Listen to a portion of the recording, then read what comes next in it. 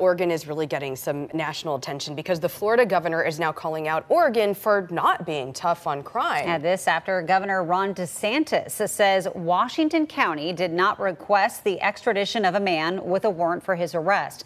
Ariel Salk joins us in the studio with the details about all this. Ariel? Yeah, this is an interesting case. According to Florida officials, they were ready to hand this man over to Oregon, but Oregon did not respond quickly enough. They weren't interested in seeking justice, apparently, on behalf of the victims, potential victims of his crimes. At the beginning of this month, Florida's Martin County Sheriff made a post on Facebook about a man with warrants for his arrest in Oregon, saying he was going to be released from their custody. He was wanted on charges involving rape and sexual abuse in Oregon, and Oregon did not want to accept this individual. Juan Jose Sebastian was detained in Florida for a minor offense, according to the Martin County Sheriff.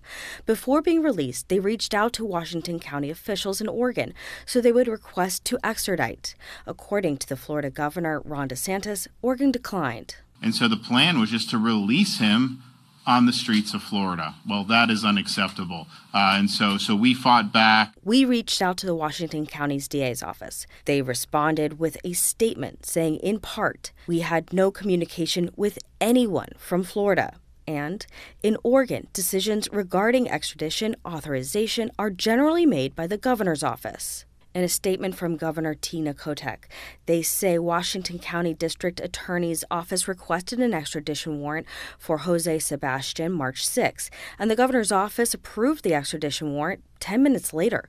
The statement reading, in part, the governor's office reviews and considers each extradition request on an individual case-by-case basis. Jose Sebastian is undocumented. When Martin County couldn't get Oregon to extradite him, they turned to ICE. We had to really pull teeth to be able to get the federal government to detain an illegal alien who was apprehended in South Florida. According to ICE, agents initially declined to detain Jose Sebastian, but after his release from Martin County Jail, they're working with the sheriff's office to detain him. Now, it is unclear if Jose Sebastian is still in Florida or in Oregon, but we're going to keep a close eye on that. Back to you guys.